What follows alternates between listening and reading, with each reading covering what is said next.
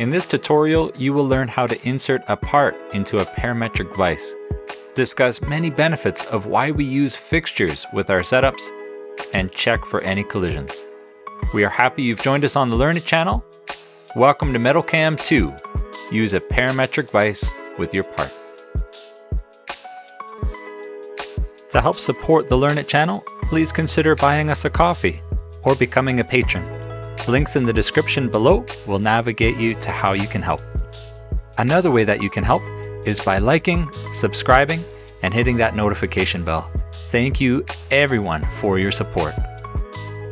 So some of you might remember this part that was produced in a series of tutorials that we had just released not too long ago on how would I machine that. But some were interested in how we could take the parametric vise, and if you haven't watched that tutorial, you can click on the top right of the screen to view it, how we can take that parametric vise and utilize it with this here part. If we go into our manufacturer workspace, you can see that we've got all of our different operations that we have made in the previous tutorial. Let's activate that. We can activate both sides. There we go. We can see our work coordinate system is up here. This will be our first setup. But we would like to use the parametric vise so that when we do our setup, we can see how our part is being held. We can see if there's any tool interferences or if there's going to be any potential crashes or anything like that. So let's get into it. So let's go back to our design workspace. And what we're going to do is find our vise. And there's our vices folder, and our Kurt vise is patiently waiting for us to use it. This is great. So the first step is to right click and insert into our current design. So make sure with our current design right here, we have our master assembly activated, and we can just insert that. Well, let's just move our vise off to the side. So it's good to note at this point that I have my model oriented, even though my view cube is upside down. If I were to go to the home position, the part would look like that. But I have my model oriented for my first operation, how I would like to hold it in the vise for the first operation. And that helps us because when we insert our vise, we can just rotate it there 180 degrees. We can position it approximately the way that we would like to hold the part. So that's great. Let's go OK. So now at this point, if we were to go to the change parameters window, we would note that there are no parameters there. So what do we need to do? Let's just close our data panel there. We need to right click on our vise and break link. So as soon as we do that, we can see there's no more linkage with our component, our Kurt component. And if we go back to our parameters, there are all our parameters that we created when we made our parametric vise. That's perfect. So now we need to mate our stock here to our part. Now, in our manufacturer workspace, obviously we have created stock when we go to our setup and we go edit. Our stock over here shows us that we've actually already created the stock. It's 6.5 inches wide, 2 inches deep, 2 inches tall. Well, this is very useful information, but using our parametric vise, we can actually link our part to this stock rather than the light pale green stock here, which is in our setup information. So let's do that. Let's go back to design. And now we're going to mate the part to our stock. Now, as soon as we go to join, we see that our main part becomes transparent. And this is actually perfect because we want to move, if we remember the formula for moving or mating components together, we want to move this to that. So we don't want to move our master part. We want it settled there. We want it situated right at the origin of our file. We don't want that moving. So we're actually going to move our stock to our part. Now, it only moves our stock, and this is very good for us so that it doesn't complicate things by moving the entire vise. Well, we want to flip this, and now we want to just balance our stock into position. So you can see that our stock should actually be a little bit above our part. Let's just move that up And we can move this up 50 thou. Now, what are some other things that we notice? Well, let's just go OK first of all. You can see our vise goes right in position, but our stock is not the right size. Our stock needs to be bigger than our part. So if we remember correctly from our manufacturer workspace, we can go edit, go to our stock, and it's actually 6.5 wide by 2 by 2. So let's go to our design workspace and just change our parameters. For our stock X, we're going to type 6.5. And you can see that our stock now has adjusted. And our Y is going to be 2. And our Z is going to be 2. That's perfect. Now, what else can this tell us using a parametric vise with our actual part? Well, we might remember that when we do our roughing passes and finishing passes on this side, on the profile of that side, the tools do not go much past this surface. So actually our parallels that we're using can drop down quite a bit. Our parallel height right now is 1.25. Let's see what 1 inch looks like. Well, here we go. We actually want to hold on to the part as much as possible. So this is a very easy way to just show that we can actually use a 1 inch parallel. Let's see actually what 7/8 looks like. Well, let's just try this at 7/8. Remember, holding on to as much of the part is better. It keeps everything rigid. It keeps our tool life a lot higher, and it keeps our finish on our part a lot better. So that's a whole lot better than using a 1 5/8 and holding on to the part like that, which is just a disaster if we think we can get away with that. So let's go back to 7/8. Again, if we're not good with fractions, we don't remember the decimal places, we can always go 7 divided by 8. And that's the exact same thing. It shows our value over here.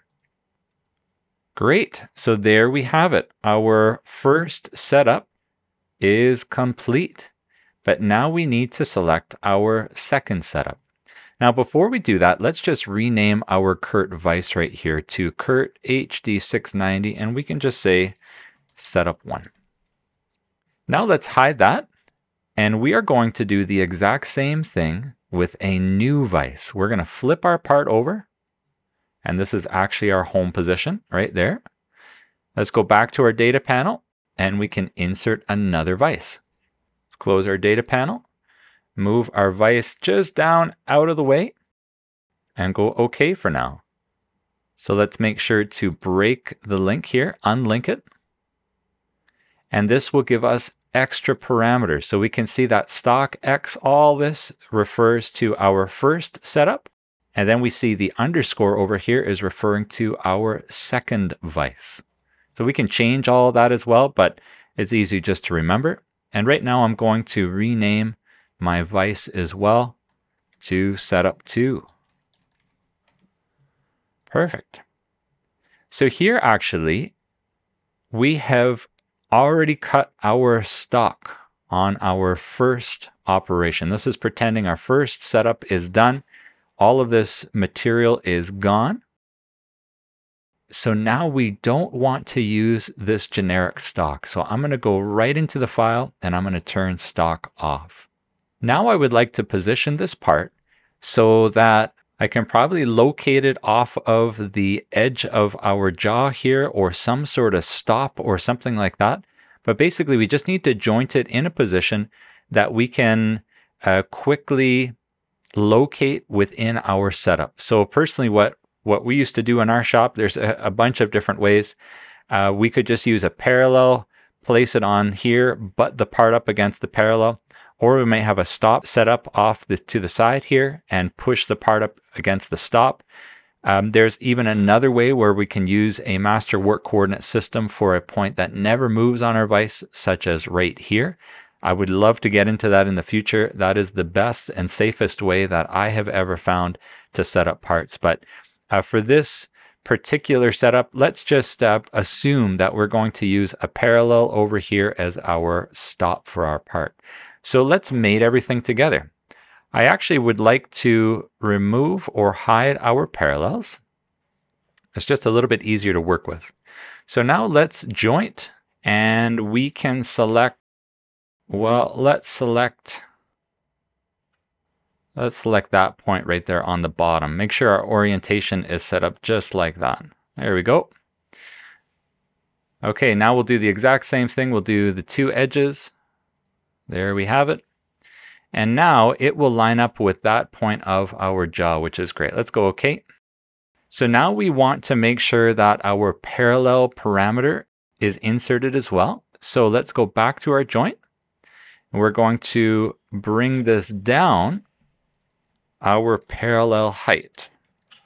And we're going to do the parallel height _1 because that's our second vise. So at this point, we can actually make our parallels visible again. And all we need to adjust now is the depth of our stock parameter, even though our stock isn't there. Well, this is our stock right now. And we can make it so that it's the exact same size as our part. How do we find the depth of our part? Well, we can just pick that face, hold down Command or Control, and select the other one. And there we go. On the bottom right is our minimum distance, 1.875. Let's go back to our parameters here and change our stock y_1 to 1.875. And there we have it. So at this point, we've set up our model into our setup 2 vise, but we can also change the parallel height, no problem. We can hold on a little bit more onto this part. Let's call it 1 inch. And there we go. This will give us enough clearance for our chamfering tool to come on down without hitting our movable or stationary jaw. So that's it. We have both of our vices set up now, and it will actually look like that. That's exactly what we want to see. And we can hide the second setup vise just to confirm what are we looking at here. And we can do the same thing with this side. So remember our datum surfaces. If we want to machine good parts, we'll always make sure that our datum of our part or our datums of our part, for example, if this surface is our datum we're working with and this surface is, well, we want to make sure to butt that up against the stationary jaw. However, if this surface is a datum, then we want to flip our vise. We want to make sure that our datum surface is connected to the stationary jaw. Great, so this is done. Now we have to go into our manufacturing workspace. And what are we missing here? We'll notice as soon as we go to our setup, well, our vise disappears. Setup 1 and setup 2, our vices disappear. So what we actually have to do is go into Edit and scroll down with our window here to Fixture. Let's turn on our fixture. And then it says, well, pick our fixture. So let's expand models and let's find setup 1. Now we don't want to just pick setup 1 because we don't want our stock to be picked. So that's why I have put under the assembly for our Kurt, we have stock as a separate component and vice component. So we actually want to pick this as our fixture. Great. Now as our stock, instead of a relative size box, we're going to pick from solid and we're going to pick our stock as our solid. Let's go OK. There we have it. So as soon as we click on or activate setup 1, there we have it. We've got our work coordinate system. Everything looks great over here.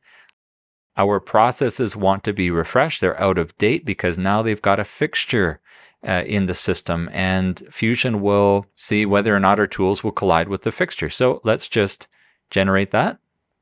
And now we can actually simulate our process. Awesome. Any collisions with the vise will show up on the bottom of our timeline saying you have a collision that you need to care for. So let's exit out of our simulation there. We'll do the same thing with setup 2. So let's activate setup 2. And here we're going to right click, edit, add a fixture. And this one we are going to add not our first setup Kurt there, but our second one. And remember again, we don't want to add stock. We just want to add the vice components. And our stock will remain from preceding setup. So let's go OK. And there we have it. So now, as soon as we activate setup 1, everything orients. If yours is not orienting according to your work coordinate system, well, make sure to go to Synchronize Active Setup and make sure those are selected. Great. Let us generate setup 2. And now we can simulate setup 2 as well. Oh, would you look at here? We've got a bunch of collisions. Tool collides with fixture. So what is happening there? Well, we can just select those points and look at what we have.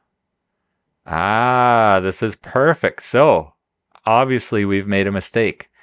We cannot have our part being held too much with our vices. We have to extend or raise our part up. So this is, again, a great way to see if something's colliding. So let's just go back out of our simulation, back to our design workspace. And now we can just simply, because we've created parameters, we can simply go back to our parallel height and change this to 1 1/4. And now let's see. What do we think? Well, we actually have to do a chamfering operation there. So 1 1/4 is not going to cut it. Let's go to 1.375, 1 3/8. There we go. So with a simple change with our parameter, we can go back to manufacturer workspace here, generate our toolpath. Now let's see if there's any collisions in our simulation. We're safe. That's it. So hope you have benefited from this tutorial. If you have, please comment below. Please tell us how it's benefited you.